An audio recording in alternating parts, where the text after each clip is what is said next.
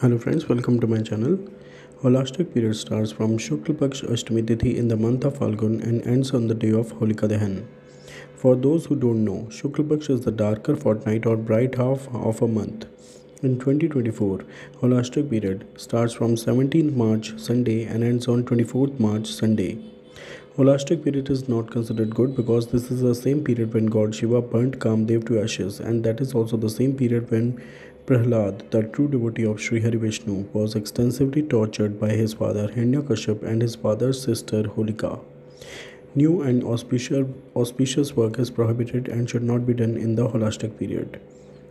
Take care before 8 days prior to Holi. To know more about Holashtak and know the Holashtak dates for the upcoming years, please click the link in the description box of this video. Jai Shri Krishna. Heartiest greetings to all of you for the Holi festival.